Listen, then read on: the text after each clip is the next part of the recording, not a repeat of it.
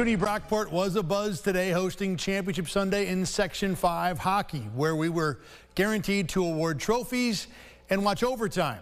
The Class A final has needed a total of 7 OTs to be decided the last 2 seasons. And we had another really tight one today between Victor and Pittsford. First period, Panthers on the attack, but Max Pitts, couple big saves for the Blue Devils, and Victor got him some help soon after. Michael Peluso from the point, knuckle puck, fools the goalie, 1-0 Victor after 1.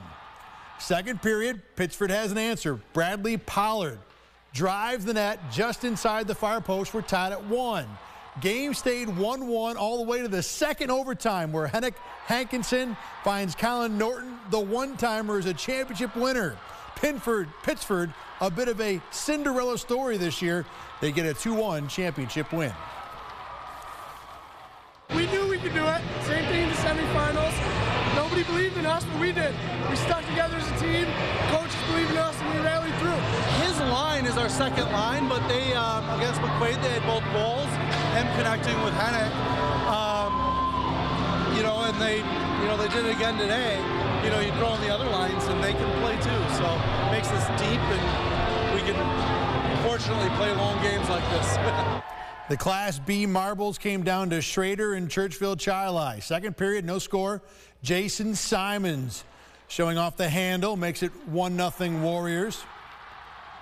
Still in the second, Simons gets loose again, and well, he scores it again. This turned out to be a pretty good play for Webster. 2-0, and that was enough. Churchville did score in the final minute, but Schroeder held on to win 2-1. Colin Smith, 45 saves for the Warriors, talked after the game about his motivation. I got some from my coach this morning, ironically. We had a team breakfast, and he was talking about, they're going to score. They're going to score. We got to put up more goals than them. And I'm kind of going, man, who does this guy think he is? So I'm going to go in there. I'm not going to give up a goal. We'll just score one and we'll walk away. So we mostly did it, but just feels great. Colin has been awesome all tournament. Awesome. Colin cares. That's what I keep telling everybody. Like, he cares so much. He doesn't want to let his teammates down in any way, shape, or form. And when he dials in, good luck.